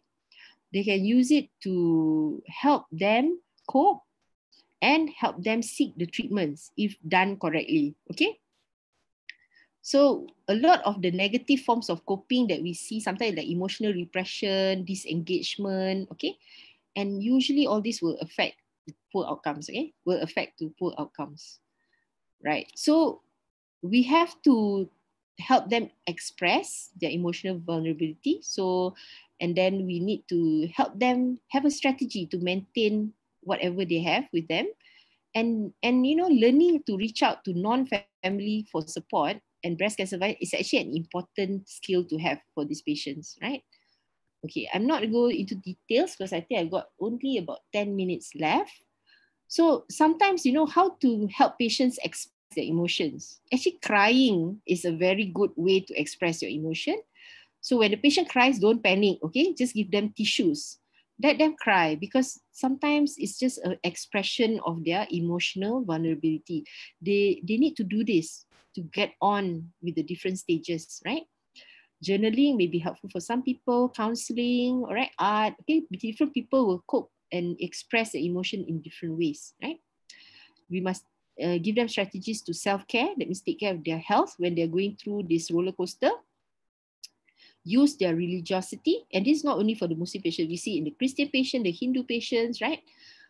Positive thing about religion is that there is a higher control, a higher being they can pray to, you know. But when they start thinking everything as a negative, like fatalism, they believe that, you know, this destined, they're going to die from this, you know, and then they cannot change fate.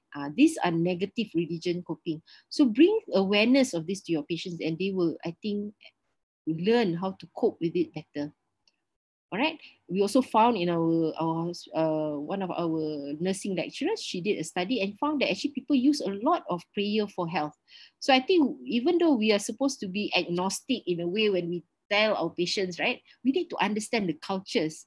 In fact, like Hindu patients, for example, I usually talk to them about this, you know, because they can use this. It's no point not giving them coping skills when they are stressed out, right? You can help them by making them self-aware what sort of coping skills they can use.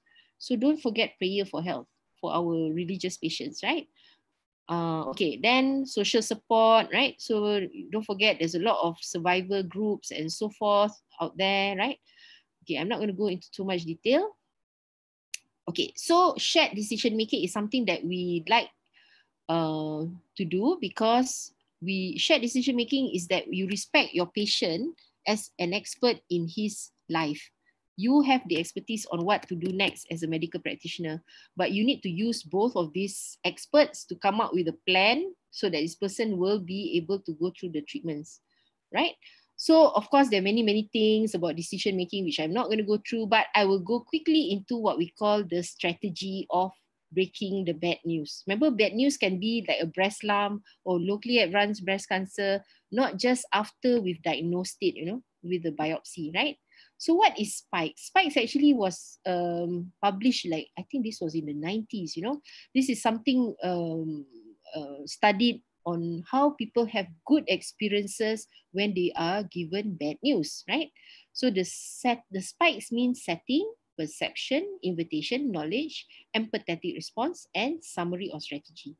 All right, so let's just go quickly. Set up. Make sure when you are dealing with this, you are not busy, right? You have set up a private area, the significant others are there, right? Okay, and then perception. This is very important. I've always heard people complaining how brutal that doctor was when he told me the diagnosis. I mean, this is a very common theme, you know, among patients, because we forgot to ask them first. We can ask them, you know, what do you understand? Or remember last week? Or, you know, what do you think is happening to you now? You've got a breast and now there's an ulcer there. What do you think is wrong with you? They will tell you, I think it's cancer. Then only you say, yes, I think it's cancer. So do not just tell them straight away. Ask them what they think about the thing first. Perception, right? Invitation. This is the other thing.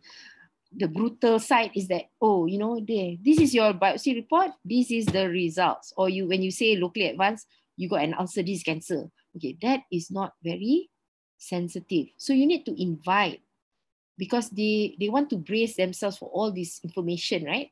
Just ask, would you like to know about what's happening? Ask them first. They say, yes, yes, yes, okay, I'm ready. Don't wait for my husband. I want to know everything myself. Then you will then give the knowledge. The knowledge has to be given in a non-technical wordings, and it has to be gentle and small bites. Don't give so many things at the beginning, right? Right? And the fifth one is emotions, and the last one is strategy. Okay, emotions is actually what is empathy, right? A lot of doctors are very sympathetic. We actually care for our patients, or else we won't be doctors, right? But this skill of showing empathy is important for you to make sure your patient knows that you understand. So we must practice what we call accurate empathy. Accurate empathy is expressing the emotions felt by the patient and normalizing the emotions of patients. So for example, you see a patient anxious, right? You all you have to do is validate. Oh, you know, I think you look very anxious. So that actually is showing that you understand what that person is going through, you know. So this is what we mean by accurate empathy. It's not enough for you to, in your heart, you say, kesiannya orang ni, but you are not expressing it. Okay? But you cannot say lah, kesiannya you. You cannot say that poor you. See, sympathy is poor you. Empathy is that I can understand how it feels. Okay, you must be feeling anxious, right? So this is how you show empathy.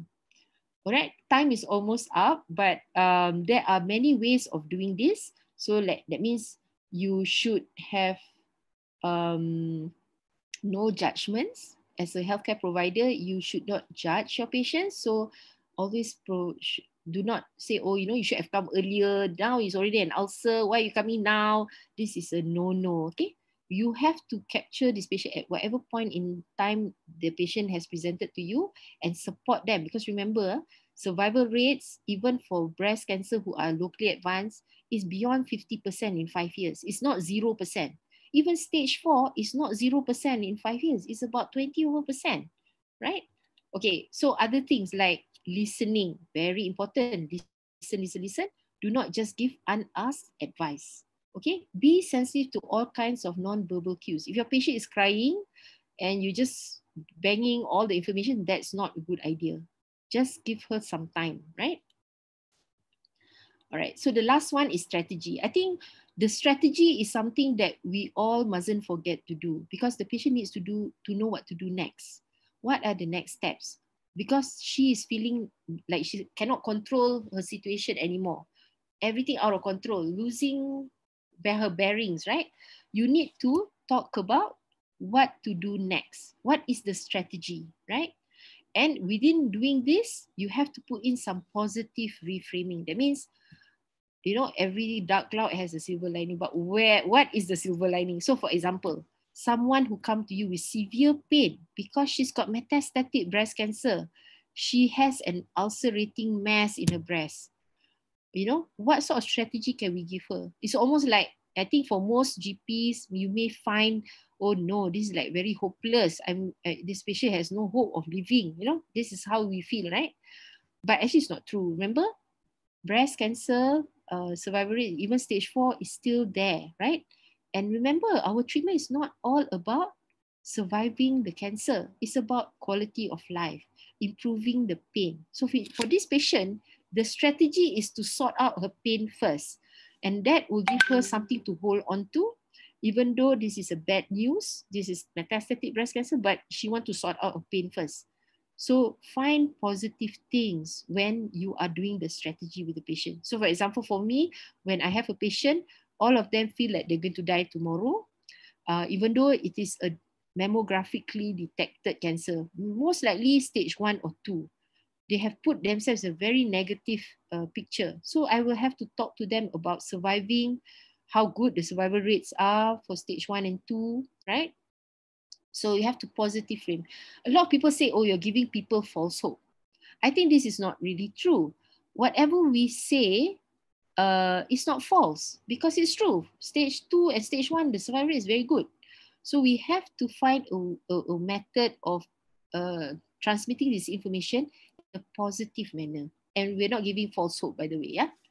Okay, so that was my last slide, and this is actually my last slide. So just to share with you, we're having a webinar for clinicians on BRCA genetic testing and risk management. I think a lot of people need to know more knowledge about genetic testing, risk management, but they also need to know how to help their patients make decisions. So we have 2 PhD students who are almost complete with their PhDs, who have developed the patient decision aids. So we will be talking about it, and we're actually launching the decision aids on the 18th of October, which is next week. So this is my last slide. So I think Murali, sorry, I'm gone a bit over time, 5 minutes. So that's my last slide. Thank you. Okay, lovely. Thank you so much, Prof, for the very enlightening and I think quite detailed discussions. Hope it's helpful for everyone. We've got a few more questions, Prof. Are you able to take them? Yep, I think I'm okay. Okay, so we've got about 4 questions so far. 2 are combined questions. I'm just going to combine these questions, which is these doctors ask about the use of MRI for screening in terms of, so one doctor asks about MRI for screening for high risk, and the other doctor is asking, why don't we use MRI for yearly screening since it doesn't have any radiation? Okay, I think for high risk screening, so I think number one, you need to stratify risk first, right? Only in high risk women, you should be doing MRI. The second one is you must know your MRI quality. It's very important because that's why even for me, I'm happy because my radiologists are so supportive of us and they are good at it because they're doing this so many times already, right? But it's important that when you choose to do MRI screening for your patient, the center that you are referring to has a breast radiologist. This is very important, okay? Because you might find your reports are not going to be very helpful, right? Because they are going to find many things on MRI. MRI is an extremely sensitive tool. The patient need for biopsy actually increases when we do MRIs, okay? But it is justified in a high risk population, right? Okay. So the question about why don't we do MRI for high risk women only, right? So remember when we talk about mammogram, the detection is for microcalcification. So sometimes even microcalcification you cannot see on MRI, okay? So this is why these tests are all not 100% accurate on its own. So it helps each other, you know. So if you do a mammogram, you're not sure you do an MRI. But when it comes to screening, we should be doing mammogram also and MRI also, because the evidence actually is a combination of these two that actually downstage the cancer, the high risk patient, the cancer of the high risk patient, right? Okay. So I hope that Okay. answers the question. Yep. There's another question on what is the role of contrast enhanced digital mammography, CDCD, in Okay. screening So diagnosis? How sensitive is it compared to other modalities? yeah, I think this is a very good tool. I think a lot of the radiologists, you know, it's just the money lah. You cannot afford the software, the whatever, wheels, the bells and whistles that you need to have to actually do this. It helps in treatment planning. Looking at the distribution of the cancer, for this is more for treatment purposes. But for screening, there is some evidence to in the high risk population that it may be helpful in screening. It's not widely available. I think in some, I think HKL has it. I'm not sure any other places have it, but yes, I think if the radiologist had an option, they would want this to help them with the more for the treatments. For screening only in the high risk population, there is some evidence. Okay. Right. And there's another question, Prof. This is a little bit of a different question on how safe is breast firmer lotions or gels, which are in the market, those with KKM approval. What is it? Breast firming gels, is it? Breast firming lotions or gels. Okay lah. This one, as usual, the evidence need to be there, right, for us to comment on whether it's safe or not. The problem with KKM approval, if it's something like a food additive or something traditional, and they don't say it's something for health, they cannot really control it, right? I mean, if you think about it that way, whether it's safe or not, I guess it depends on what it is. If it has some hormonal content, even though it's applied on the skin, there could be subdermal sort of absorption, right? So the short answer to this question is that nobody knows, right? But I guess if you have anything containing hormones, you would be a bit wary about recommending it to your patients. And then just another thing about these issues, I think among the GPs, I don't know whether anyone practices filler injections and all this. I think this is the other issue that we are seeing a lot now in breast clinic, and maybe it's not the aesthetic physicians having problems. They do have problems, right? I mean, the complications from this injection, but it's the beauticians doing it, you know, they inject all these fillers and then the patient come with infections. And then sometimes we have no options but to do mastectomy sometimes, you know, because it's just the whole breast is infected and all that.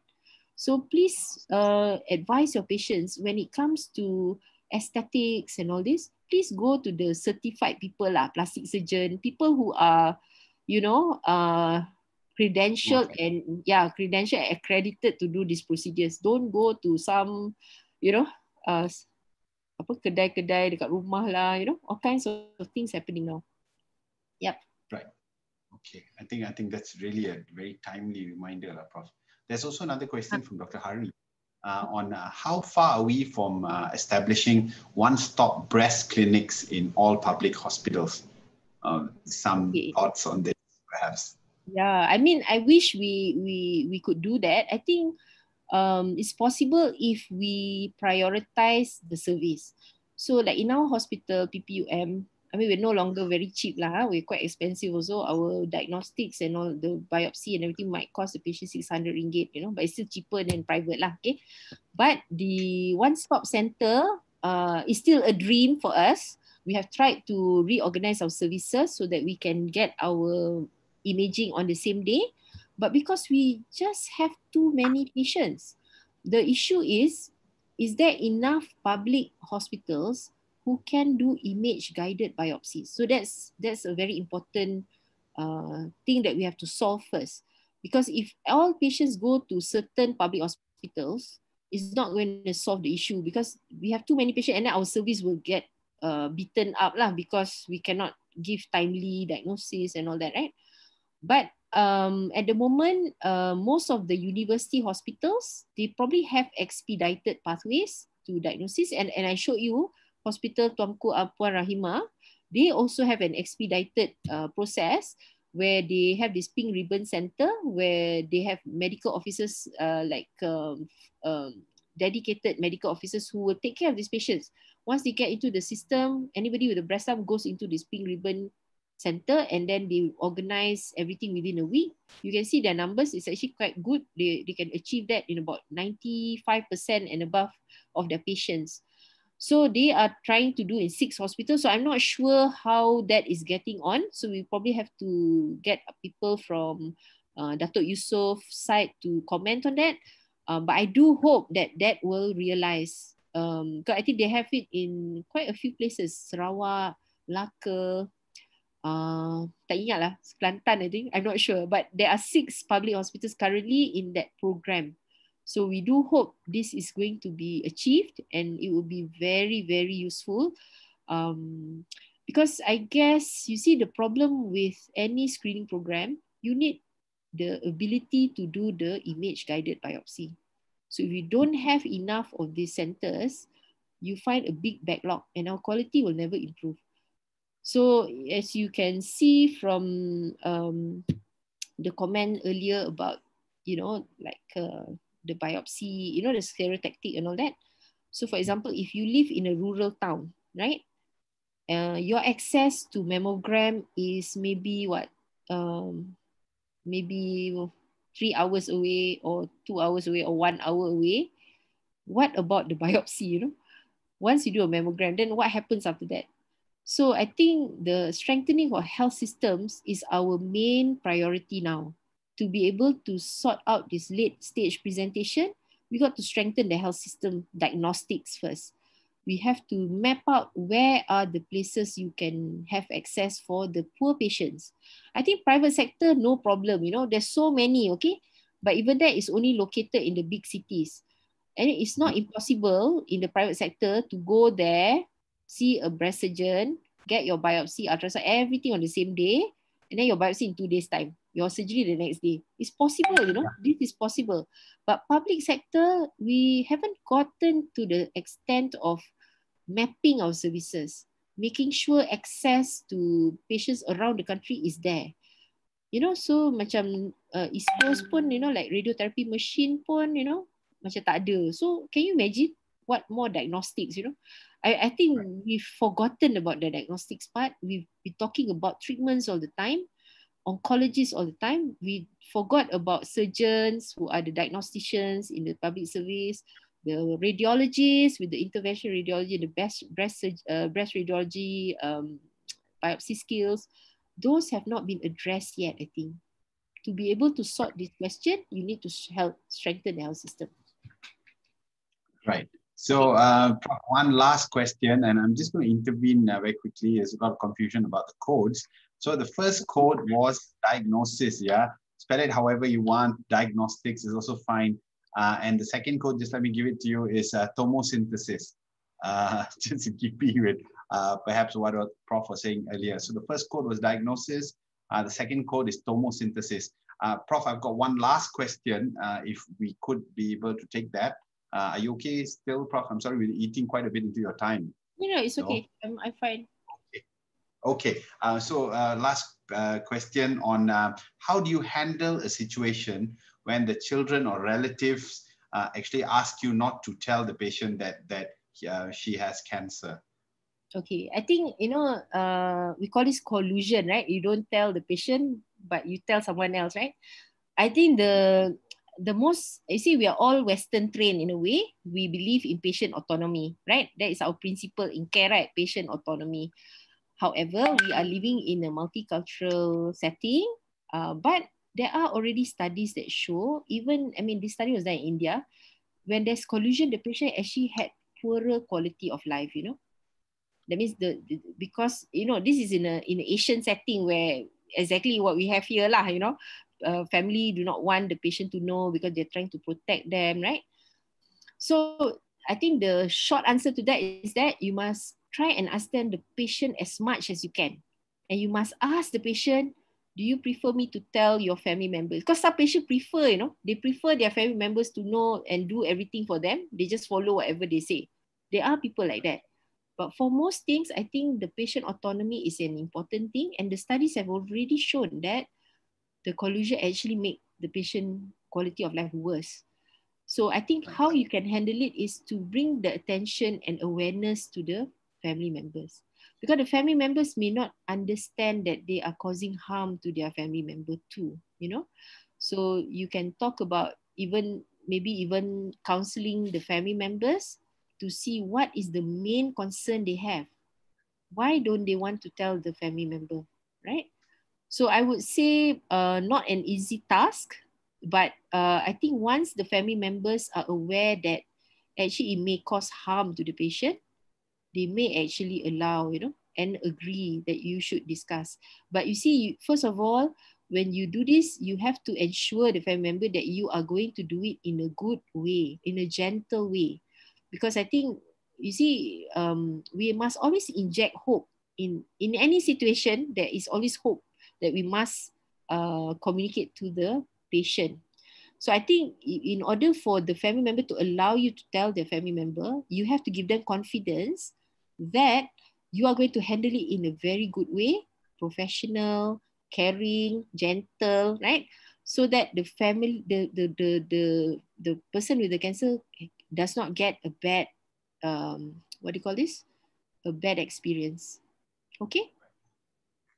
Right, and I think that's really critical. So with that, really, I think as we kind of wrap up this session, I hope it's been as beneficial for you all as it has been for me personally. Like I said, Prof covered, I think, quite a bit of details ranging from how the situation is on the ground today, your data, what we have now, what is the conditions. We looked a little bit at the screening guidelines and how that has changed.